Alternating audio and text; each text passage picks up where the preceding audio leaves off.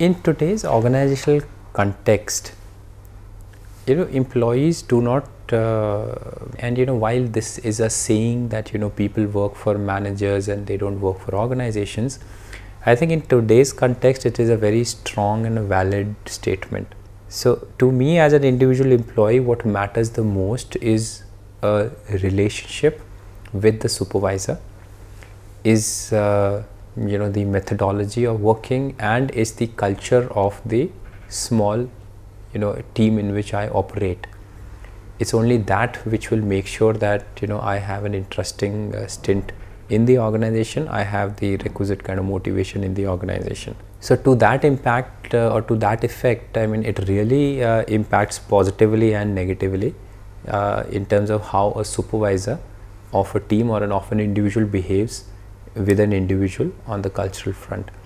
Whether it's a open culture or whether it's a non-open culture, whether it's a transparent or a non-transparent culture, it doesn't matter how the organization views it. Is predominantly the real feeling of a culture to an employee comes from the supervisor. It is he who is the gateway to experiencing culture for an employee, and if that gateway is working fine, you will have a great culture.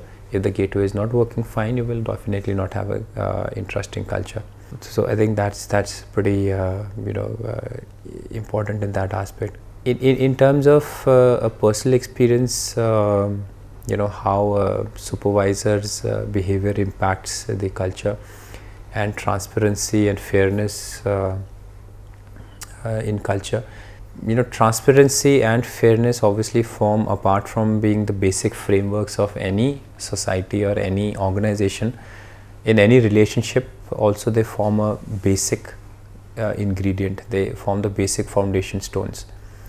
And to build a relationship with the supervisor and then build it on to make an organizational culture, you need to have a very strong foundation of transparency and fairness. So I won't call them ingredients of fairness, I won't call them ingredients of culture or anything. I think it's a very basic foundation for any organization: a transparent system and a fair system, a transparent methodology of working and a fairness in its working. In the context of employees, if we were to just limit it. And I think these are the foundations that are required. So on the personal experience, I mean, so I'll probably share not how it has happened to me, but how I have built a relationship with my subordinates, because I think that will be appropriate. So I have a culture, in my team, which obviously dovetails to the organizational culture, is that the team is a high performance team. The team feels that rewards are greater if performance is greater. The team feels that there is no hierarchy in the organization. The biggest hierarchy in the organization that exists is on the knowledge side. So somebody who has knowledge is by default supposed to be leader of a group. Somebody who doesn't have knowledge or has lesser knowledge on a subject is somebody who is not supposed to be leader of the group, irrespective of the hierarchy designation you hold for that project.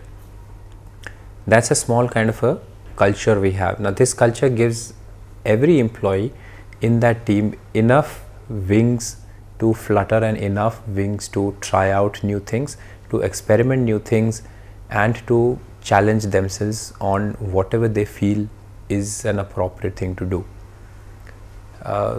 And it has yielded results, because if you build a culture which is aligning to the generation that exists today, where they do not want to be bogged down by systems, they do not want to be bogged down by hierarchies, just by virtue of having years of experience you become senior, and they want to experiment and try out new things in a given time frame.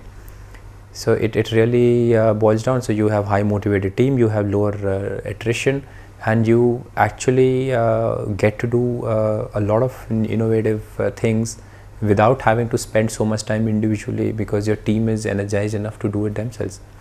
So I think it's been a fairly successful model so far.